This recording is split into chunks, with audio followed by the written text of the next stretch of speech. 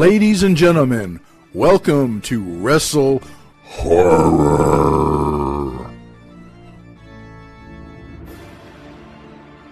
Greetings, viewers and listeners. Meathook Jim here, the WrestleHorror podcast.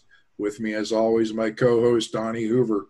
Donnie, it's Saturday. It's supposed to rain. What's going on with you? Yeah, it's supposed to, but it's sunny so far, so I'm going to try to get out there and get in my mankini and get in the pool a little bit, I think. I've seen the mankini. It scares me. And joining us today is a guest we've had on before, and it's Mike Newsome. He's a home haunter, a wrestling fan, just a little bit of everything like WrestleHorror. Welcome to the show again, Mike. Hello, thanks. Yeah, Mike's actually a bigger part of everything than people realize. You know, we've had him on before where we talked about character development and that kind of thing.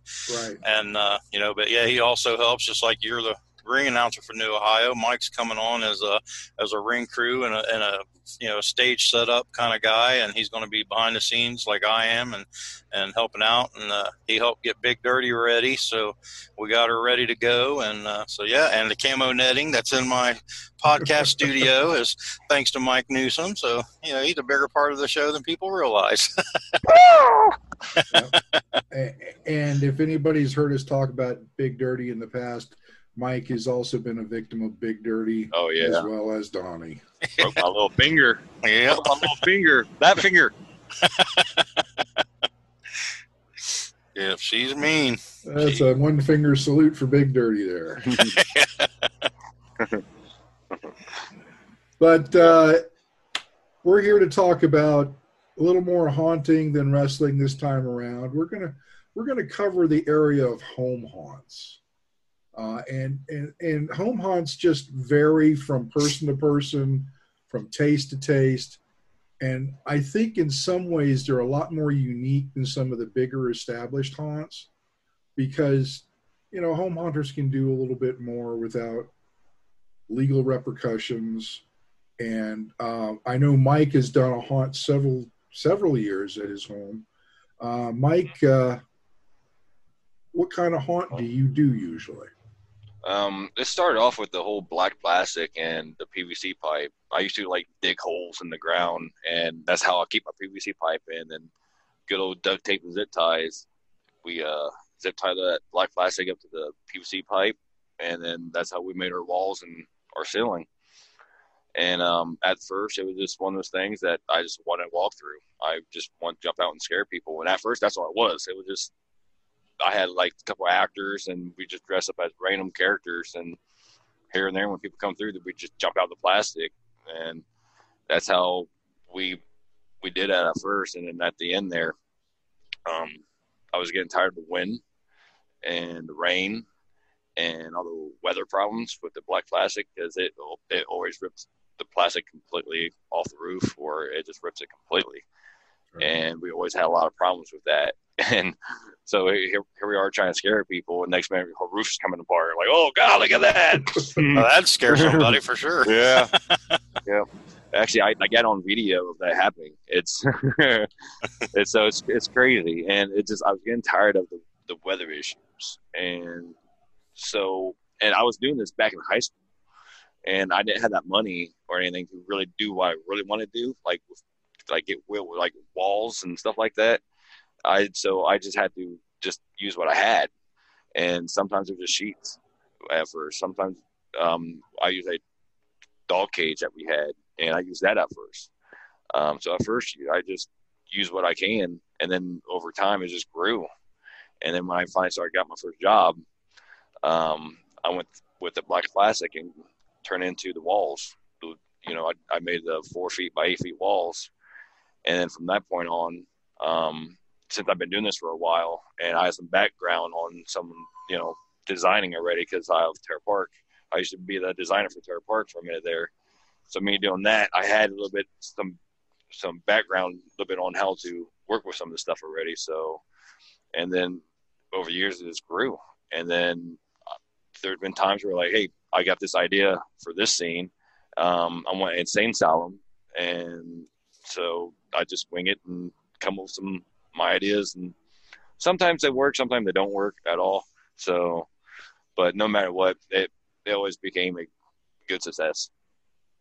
So. Well, haunters are definitely a creative bunch. We have to be, because we don't make any money, or not much money doing it. So, whatever works to get the job done is really the way we look at things. Yeah. Actually, when I was back in school, how I made my money was to do this was I saved my lunch money.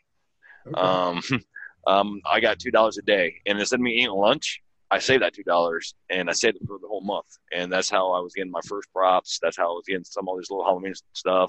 I used to go to Walmart or Kroger's, and I buy all kinds of props and stuff and lights, and that's how I started off at first. And when I got my job, my first 2 paychecks went on nothing but Halloween stuff.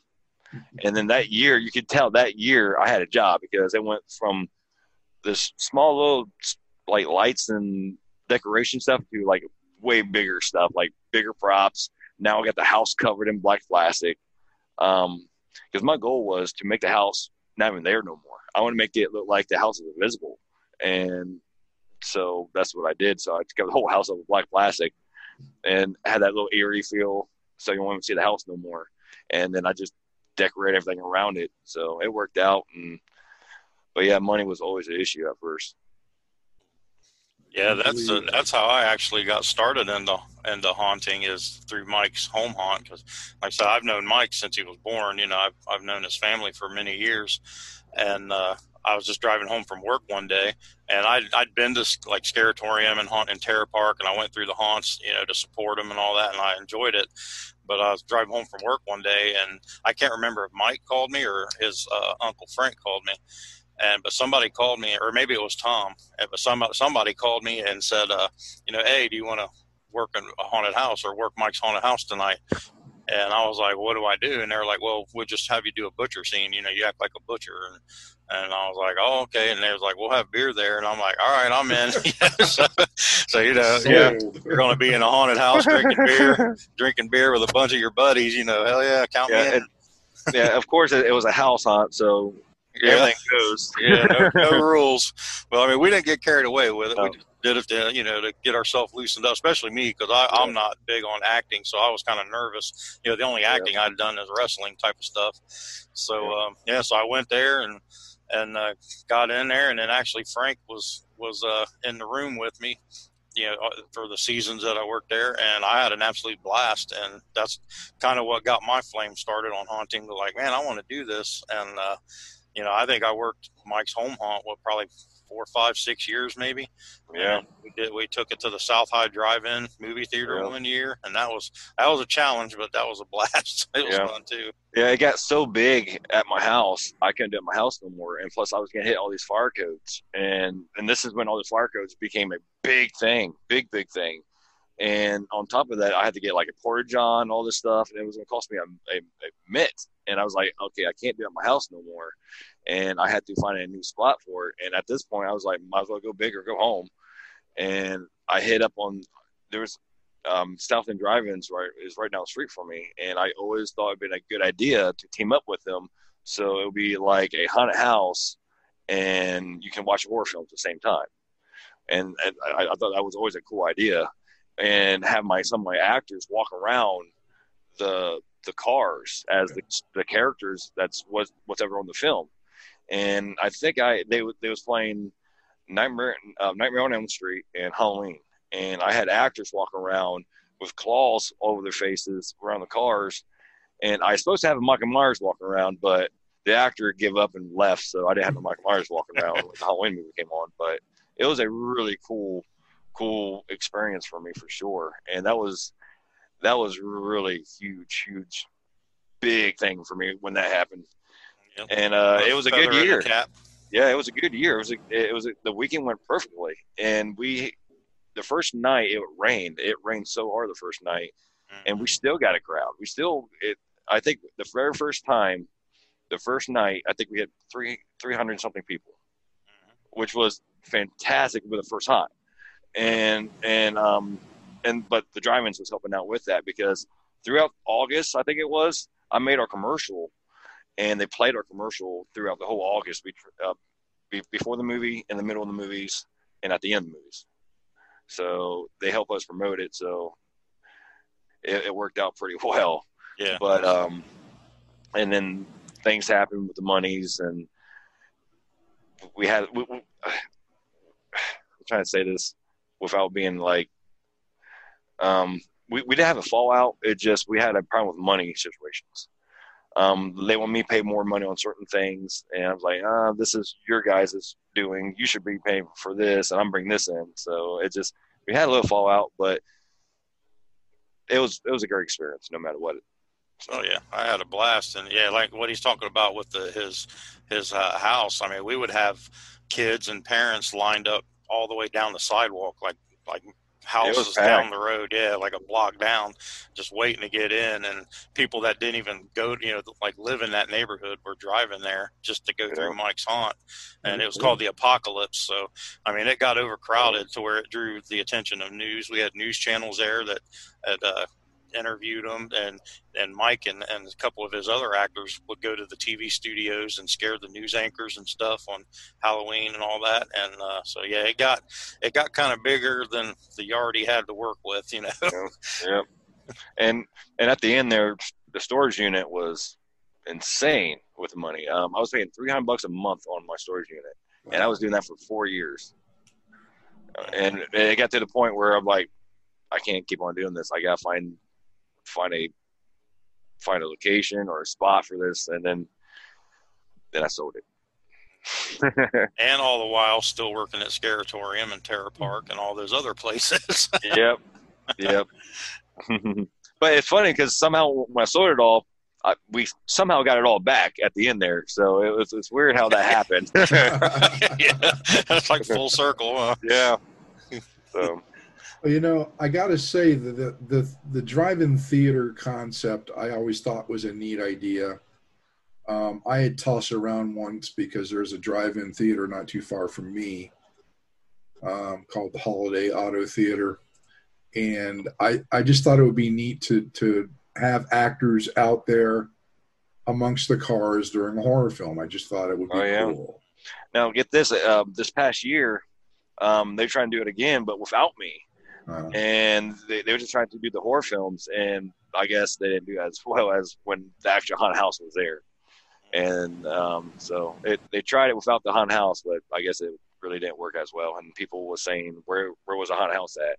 Because I actually ran into the manager the couple months ago, actually, and he told me, like, hey, to let you know, people was asking where your haunted house was at this past year, and maybe we can work something out again. I'm like, we see. Yeah. I mean, the cool thing about it is, like, during intermissions and in between movies, that's when everybody would get out of their cars and line up in the haunt. So we, like, as soon as it come to the end of the movie, we were like, all right, we're about to get, bum rushed with a bunch of people. It's going to get it's going to get crazy for a half an hour, and then then when the movie started, they'd kind of start thinning out, so they'd go back and watch their movies. But yeah, I mean, it was a great concept and a great idea, a lot of fun. And just not that, when we went to drive-ins, I completely changed my whole entire hunt around. The whole maze, everything wasn't the same no more. So that took a lot of money and time and stress, and because when I went to South End Drive-ins, I didn't want it to be like it was at the house at all. Like, to me, this was a new chapter, so might as well change everything up. And I wanted to go way more hardcore on it and put more things in it that no one else had never seen before. And so I did this whole 180 with this haunted house, and we made it work somehow. And the first weekend, it was a huge success, and it was a great feeling. It was a really great feeling, actually. So very cool. Yeah, I know with my butcher scene, so to speak, in the home haunt, it was like near the end. It was probably maybe 2 or 3 scenes towards the exit, and then on the drive-in haunt, we switched it around, or Mike switched it around to where my butcher scene was the very first thing. Yeah. And they made like a big oven, like a cremating oven, with plexiglass on the bottom, and people had to literally crawl through to get into the haunt. And when they crawled through, it was my butcher room, and it was covered in blood. And Mike had some girls volunteers, with the Bloody Messy girls, I believe they were, and they were like all bloody. They were my victims, so they were all bloody and torn up. And so when people crawl out of that oven, there's just like a bloody mess and people screaming. So, and then lights everywhere. Yeah, and then me with the chainsaw. So we kind of like, as soon as they started through, they were, people were like, "Oh, this crap's for real." They're starting off big. So it was kind of fun. It was really fun. Yep. And that's actually why I call it Apocalypse, because if you have killer clowns, Insaniacs, all these weird, crazy monsters walking around, and like all hell's breaking loose. So it has to be the Apocalypse. It's in the world. So that's how I came up with the name, is because I have all these different themes in my haunt. And I was like, okay, if all this is actually happening, it's got to be the end of the world. So that's how one of the reasons how I came up with the name with Apocalypse also. Cool. So let me ask you this, Mike. How young were you when you started doing this? I don't think we covered that part. No.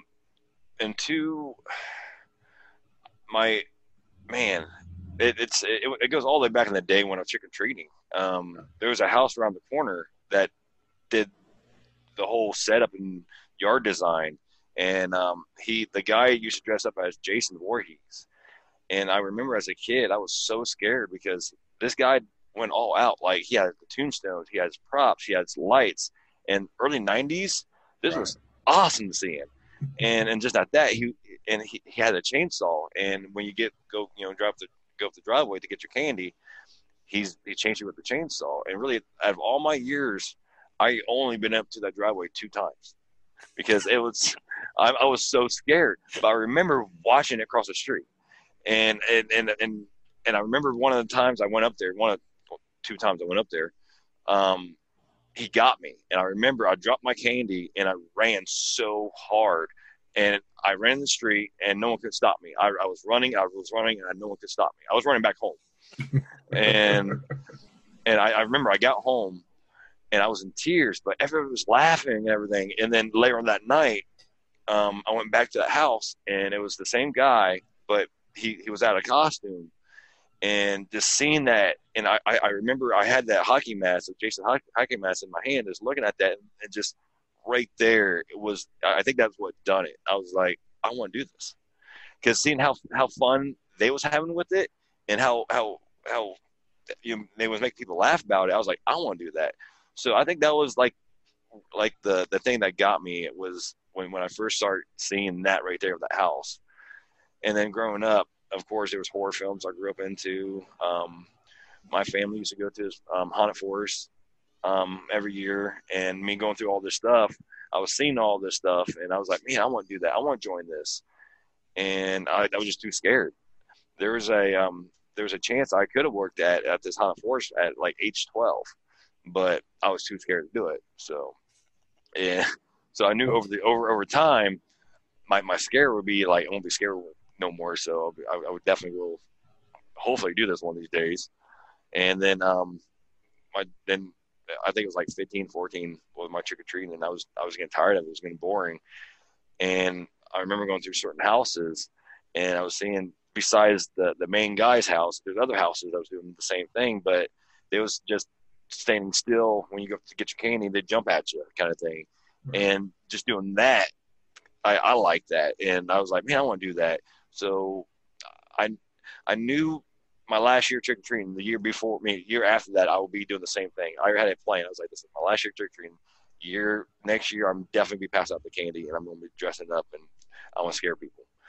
And so that's what happened. And I remember the year after, I got this cheap mask, cheap black robe, and I think I got it at Walmart somewhere, and it was a last-minute thing. And I went out there, and that's when the magic happened. Like, I remember scaring so many people, and that feeling was so great. Like, every time that scare, it is just, that feeling inside was just like happiness, and seeing everybody laugh about it, I was like, I think I made this. I think I'm made for this right here. I think this is me. Like, and I had so much fun with it. And the 3 hours of trick-or-treating, it seemed like it was only like 20 minutes. And I was like, no, like, I'm not done yet. Like, and I think that's when I got that bug, is the year after my trick-or-treating, and those scares was pretty good. And then from that point on, that's done it. Like, I got more people involved, my cousins, and then one thing led to another. I was having like 6 actors, and it was just a yard haunt at that point, but we turned the driveway into like a little path area.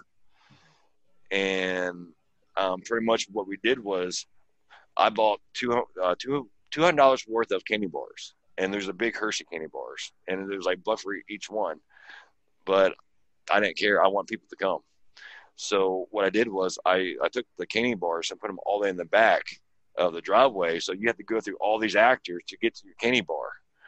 So, and then I was at the back with the chainsaw, asked Jason, because like I said, the house down the corner from me, it expired me. So I want to do that. So for all these years, I was at Jason with the chainsaw now. And I found out recently that the guy down the house, I guess he's sick and he hasn't been doing it for years. And so for me doing this, like, people was like, you know, this is a new house now. This is, you know, this guy's getting sick, and now everyone's going to do this new guys now. So it was really cool. And then when they was finding out that I was giving away big Hershey candy bars, it was insane.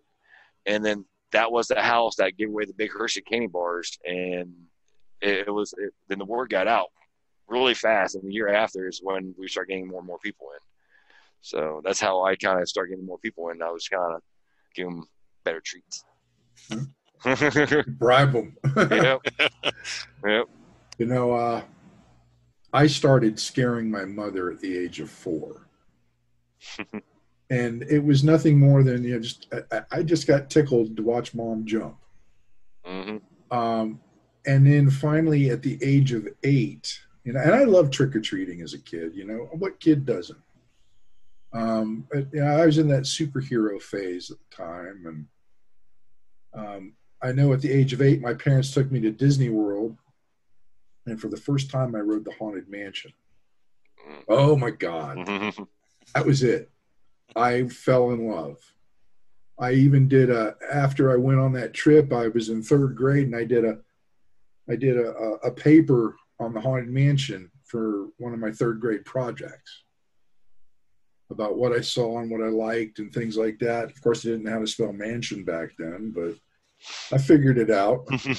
And then the funny thing is as I got older, you know, when I started, you know, I made my own Spider-Man costume at one point in time. I made my own Frankenstein costume. I made my own Gene Simmons costume, using zinc oxide for the Clown White. But I could not watch a horror movie at all. They'd scare me too bad. I could not watch a horror movie. I tried, and every time I did, yeah. And this went on until I was 18. You know, couldn't do it. I wouldn't even go see Rocky Horror because of the horror in it. So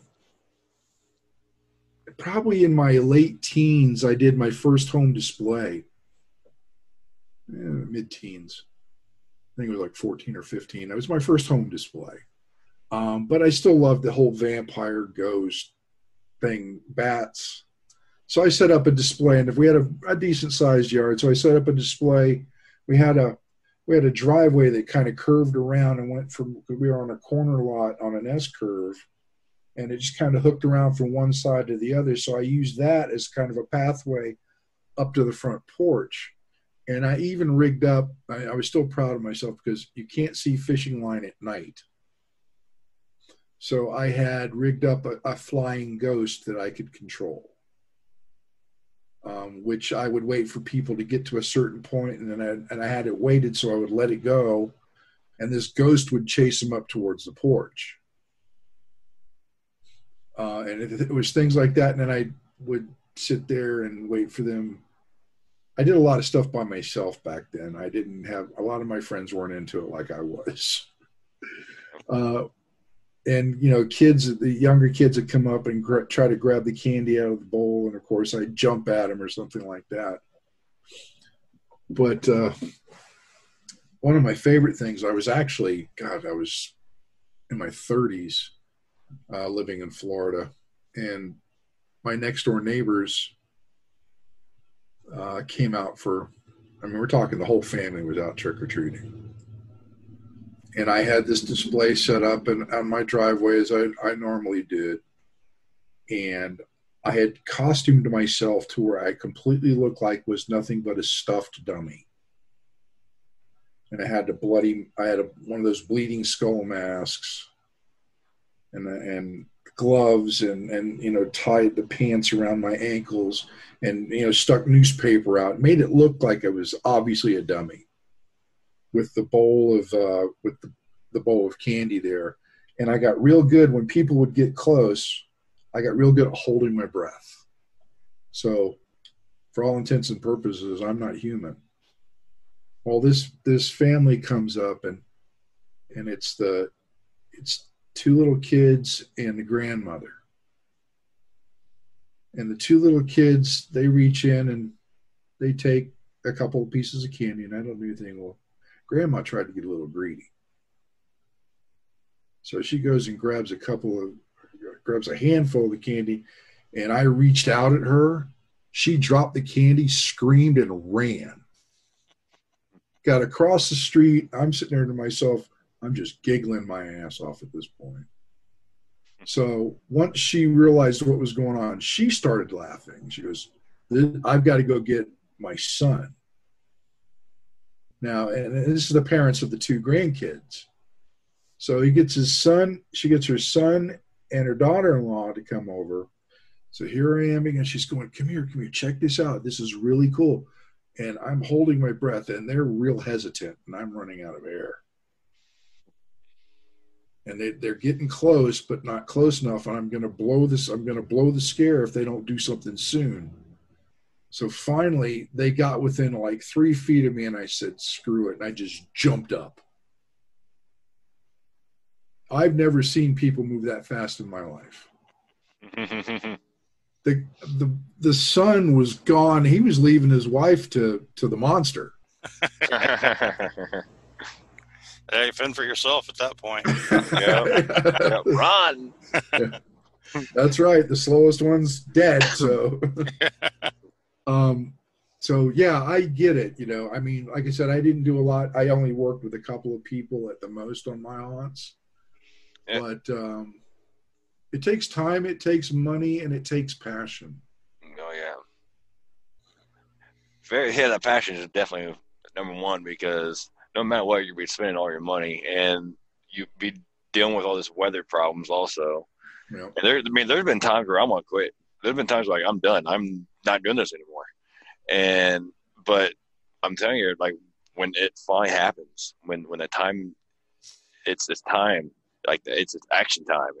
And after that night ends, you see the faces on people, you see the smiles, and you see the scares, and just not that, the whole neighborhood talks about you for weeks. Right. And it's just that what mostly changed my mind all the time, because like there have been times where I'm working on it as soon we're opening up. Like there's been times where we open up late because I'm not done with it yet, and I was like, oh my gosh, it's just always problems. There's always something always happens, or right when we about to open up, the electric blows out, or something happens, something breaks, and I'm like, oh my gosh, well, hold them off for another 20 minutes.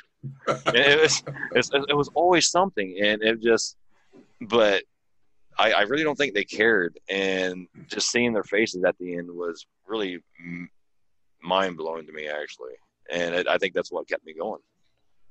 Yeah, I know you ran through some issues for the home haunt in your backyard, but I know in particular the South High Drive-In was almost your breaking point, because we were having trouble getting people to come help us, and it was just not going right, and he was like frustrated to where he wanted to quit. But as soon as that weekend was over, he was like on cloud 9, ready to do it again. Yeah. Oh yeah, because that was experience, because it was mostly just 3 of us, and Donnie was one, and it was this. When I was getting told like, all right, we're coming to help, they don't ever show up. So it just that's what you get for having volunteers. They're not getting paid, so you can't blame them. Sure. Right. And just, but it sucked, but you do what you gotta do, I guess, to do what you love. So that's where the passion part comes in, where you just keep going and make it happen no matter what. Yeah, the drive-ins, I was stressed. Drive-ins was done it for me. And then but at the end there, it just, that feeling was just great feeling. And then when I got the cash in my hands, I'm like, oof. Like, I'm ready to do it again. Yep. It was good times, though. Good times. Yeah, it reminds me of the first time I did it, quote unquote, professionally. And I use that term very loosely, and it just states that I actually got paid to do it. Oh, yeah. Go ahead. Oh, no, that's all. Go ahead. Yeah, that was actually the first time I actually got paid. But there was, like I said, there's all these fire codes and all that bullcrap that you have to go through and all that. And after the first time I got paid, I was like, I made it. This is it. But yeah, next year they wasn't having it. And like I said, we had a little fallout, and I sold the hunt. But it's always come down to that money part. It just it takes a good about 3 years to even break even, and just you will lose and lose. But sooner or later, like you will get what you need, and you'll break even and start making money. But till that point happens, you just have to keep with it. Right. Unfortunately, where I live now here in Hamilton, I really don't have the space to do what I used to do down in Florida. I put up a little display that I had a few tombstones and some creature poppers and things like that. But that's when I found out about Haunt at Kings Island. So like in 2007, I was doing my yard display, and in 2008 I went over to Kings Island because I missed scaring people. I hadn't done it in a 3 years, and I missed it. So I went and applied over at Kings Island, and immediately I took on I wasn't hired as anything but an actor, but I kind of took on a leadership role and supported some of the young kids that had been hired on in the haunt I was working. But it was that first night, I got in there, and I refused to take a break almost the entire season because I didn't want to miss a scare. But that first night when I got done, and I know people screamed, and hopefully someone pissed or shit, I thought to myself, does it get any better than this? I get to scare people, and I get paid for it. Right. But that was never my intent. Like after my stint there and my stint at the Dent Schoolhouse, along, with my actor training company, and when I went off and formed Mall with Jason Henry, when we originally formed Mall, we had no anticipation or expectation of getting paid. We just wanted to go places where we could help people out and scare people. And that's when the big client fell on my lap, and it's like I giggled again because I'm getting paid, and I'm getting paid better than I did when I was working at the other places. Mm-hmm. But it all just kind of fell in place. Again, I didn't expect, Kings Island, I expected it because I signed, I filled out the paperwork. I knew I was going to get paid. But it was fun. And with Mall, that was unexpected. And it was a pleasant surprise, but I had no expectation. I just wanted to have fun and scare people. I gave up making, I made a decent paycheck at Dent, and I gave that up because creative freedom was getting a little stifled, and I didn't like it. So that's when I decided to go off on my own. And that's where the passion comes in. It's never been about the money, and the money helps, but it's never really been about the money. It's been about having fun, entertaining people, scaring the shit out of people, and it's a great stress reliever. Yeah. Mm-hmm. Mm-hmm. Yeah. Now on the home haunt front, I mean, we've talked about money being a big issue, to where it would be good for people to get as creative as possible to either create props as cheap as they can, Right. or find cheap props. We touched briefly on like fire code and stuff for home haunts. Do you guys know like a little more about that? And is there a big? Because I know like a professional haunt is ridiculous, the codes that they gotta go follow and meet. But is there different like home haunts? Are they a little more lenient? I would say just call your fire department. Just find out from them. That's what I did, and they told me what I had to do and stuff, and who I have to call, and I was seeing more and more money come out of my pocket. I'm like, well, I can't do this year then. So right. What was some of the things they told you to do, or that you had to have in place? Well, like with electric, like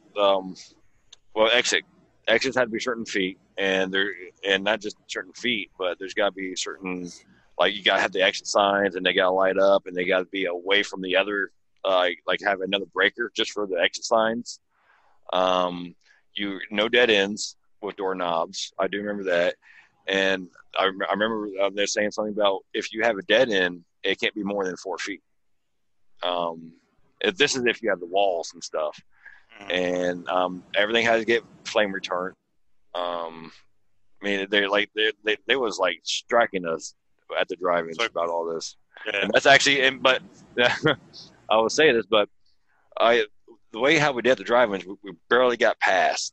But the second weekend, when we agreed to do it the second weekend, it stormed and rained and all kinds of stuff, and the fire marshal wasn't having it the second weekend. We barely got by the first weekend. Yeah, I would say call your fire department and fire marshals and bring them down and talk to them, have a meeting, and they will tell you everything you need to know. Yeah. Now, was that the same as the stuff in the backyard, or did you even bother with fire marshal for backyard stuff? No. By the point where I was about to do the backyard stuff, I didn't want to deal with it, because that's when I was like, if I deal with this stuff, might as well go big, and that's where the drive-ins came from. And so I didn't really deal with it, but I kind of knew, because at the backyard it was Black Plastic at first, and yeah. I don't think that they would be too strict on just plastic hanging around. But when I did the walls, I knew that my time was limited, because I'm being serious. The first time I did the walls, I barely had the exit doors. I did have no exit signs.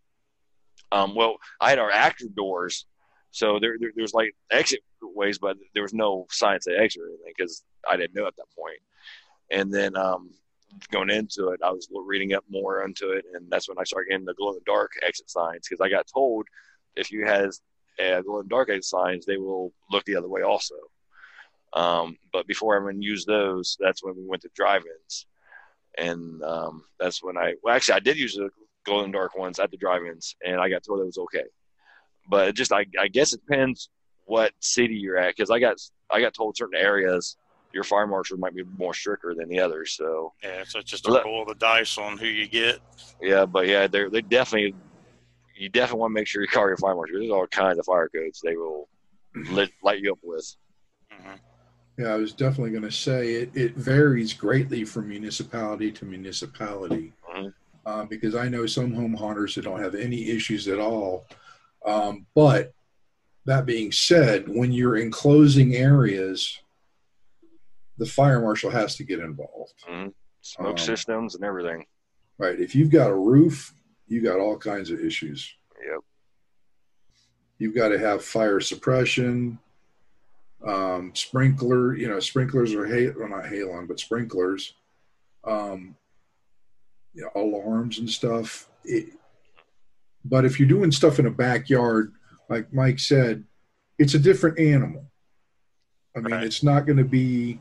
They're not going to be as strict in most cases, because I've known people that have done backyard haunts that have not had any issues with fire marshals until they got to it. But I know one guy's got too big, and then the fire department stepped in. So, Mike's advice is best. Check with your fire marshal, especially if you're doing something in a building. Oh yeah. Make sure you be because if you're inside a building, you might be changing a lot more things than you think. You might be getting inside of your walls to change your electric and all kinds of stuff. Like it is crazy what they look at on some of these places. Yeah, and they don't mess around with that stuff, and that goes for the pros too. I mean, one time when I was working at Dent, they had one thing did not pass code on opening night, and they had to bypass that entirely to be allowed to open until they could fix it. Yeah, which cut out about a quarter of the haunt. Yeah, I know you mentioned the sprinkler systems in the home haunts, and all I can picture is like the garden hose with the yard sprinkler going swishing back and forth. It's not a bad idea. I should have done that. I'm like, I got sprinkler systems right here. Right. Turn the water hose on. Well, that's what popped into my head, and I got a chuckle out of it. I know that's not what you meant, but that's what I envisioned. No, then that's fine. What else? I mean, home haunts are unique animals unto themselves. Mm-hmm. I've seen people do stuff in their driveways. Yeah. I've seen walls put up with no roof. The roof is big here. I mean, with no roof, you got a lot more to play with. But if you enclose that top, the fire marshal is going to get really hard. Oh yeah. There's ways around that. One thing is camo netting. Yep.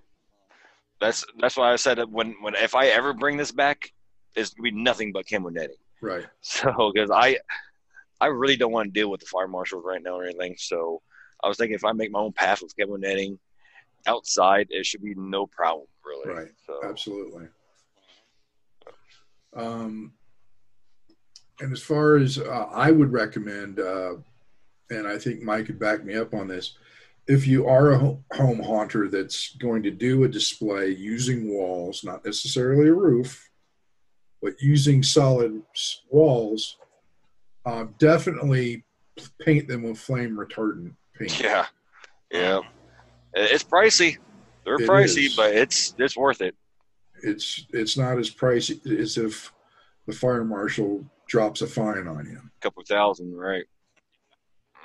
Mm-hmm.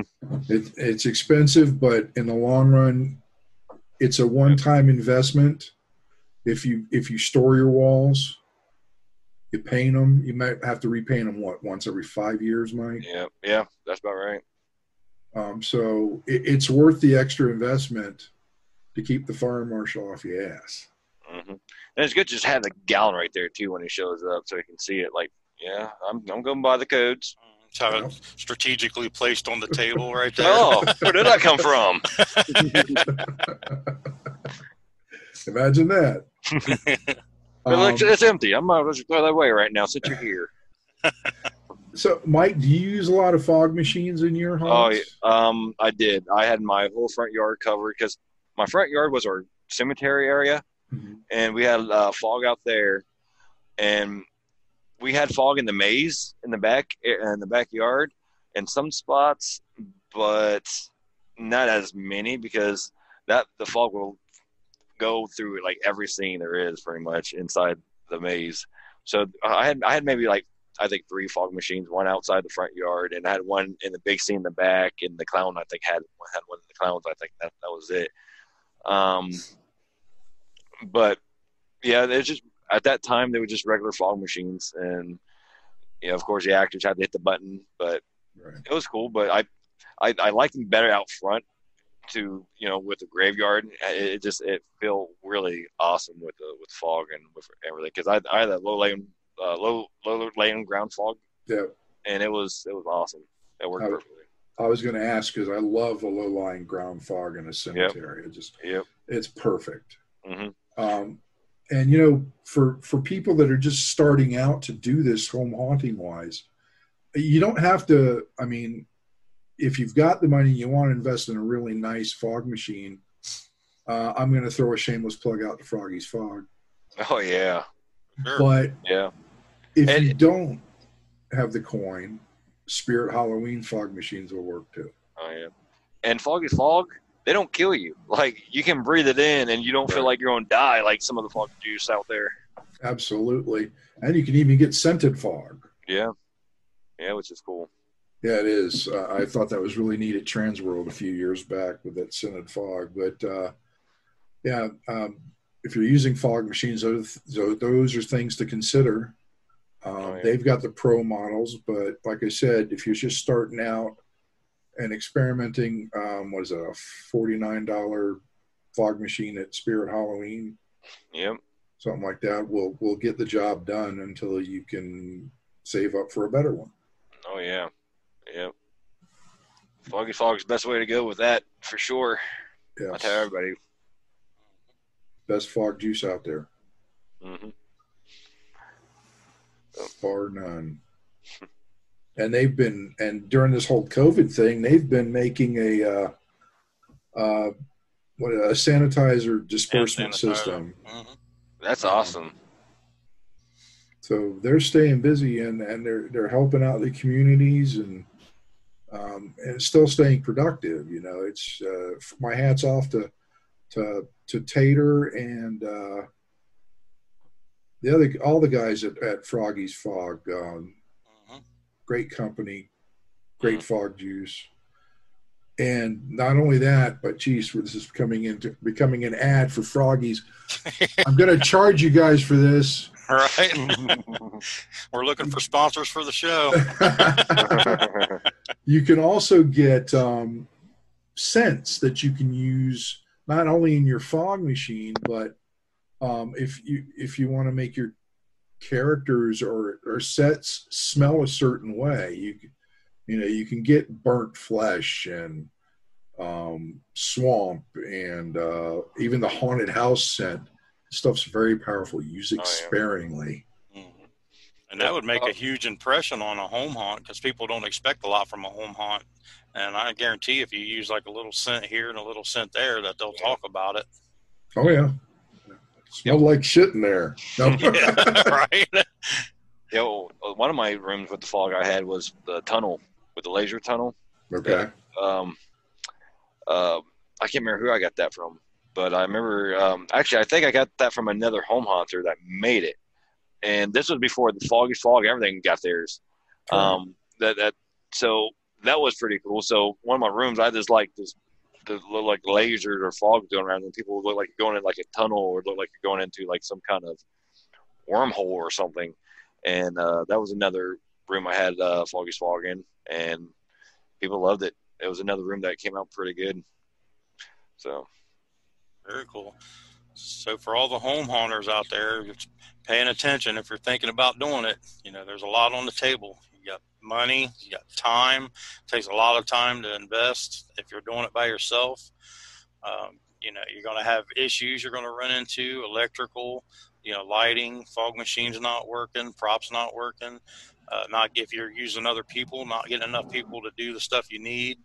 I mean, there's going to be a lot of issues, coming up. So just be aware, the passion's got to be there or you'll burn out real quick. Yeah. And when it comes down to your cords, make sure you're using thick cords, not the house cords. That's right. A biggie. That's a biggie. And make sure all your 3 pongs and everything are still connected and not broken off. All that bull crap. They look into that. They look right. They unplug it like, okay, it's good. Probably get back in. Make sure everything's all good. But, good advice there, Mike. I'm glad you brought that up. Definitely use a heavy duty outdoor cord. I mean, yeah. And don't plug a outlet into outlet. That's right. A big no-no also. So yeah, there's all kinds of things to look at when it comes down to the electric stuff. So. What else do they look for? Let's see here. Well, the way how you wire it, like let's say you cannot have your loose wires just going straight across. All your wires gotta be zip tied or somehow stapled to the wood, no matter where it goes. So you can't have loose wires anywhere. They look at any sheeting, make sure that is everything that's flame retardant. They look at the feet. You have 3 feet everywhere. They check that out. That's at a minimum 3 feet. Yeah, minimum 3 feet. They check that out. The fire exit signs, you got to make sure all those are working. And at the certain feet also, you can't have an exit at the beginning and another exit like halfway through the haunt. Like there got to be a certain every other room kind of. Right. And they check that out pretty hardcore. And they check that out for the smoke alarms, fire, brain fart, fire extinguishers or whatever things are called. Like they check out like a lot of things, but it is what it is. But they just want everybody to be safe. For sure. Right. And this is for home hunters that want like an actual haunted house type setting in like their backyard or their front yard. I mean, it doesn't apply to like Jim was saying, if somebody just walks up your driveway and grabs the candy out of the bowl and gets a boo and that's it. You know, we're talking like the actual extreme home hunters that want to go all out. Yeah, that's like if you just do something in your backyard with black plastic or something like that with open roof, you'd be fine. You'd be all right. It just have fun with it. And yeah, just like you said, if you do one with the camo netting, you cut all that fire code stuff almost out completely, just about. And watch out for your lighting also. Make sure your wallps are low wallps on your lights. Like you can't have like a floodlight like right next to a sheet or something. Like that's not going to fly also. Almost going to catch on fire or get it hot. Mm-hmm. Yeah, and that's the other thing. If you do any lighting, make sure, like I say, make sure you go with nothing but LEDs or pin lights or something. Because if you do a floodlight, that's not going to fly. Now, LEDs are definitely the way to go, not only from a safety perspective, but from a power consumption perspective. A lot more energy efficient. Your electric bill is not going to be nearly as high as if you use a big floodlight. Mm-hmm. And really, a general rule of thumb is the safer you make your home haunt, the less the chance of being sued. Yeah. Absolutely. Yep. So, and I wish, because back in the day, I had the floodlights, and I was taking a big risk, and those things got really hot. And I wish that I had my own pin lights or even had some LEDs at that time. But at that time, there was no LEDs or any of that stuff. Yeah, they didn't even have them created back then.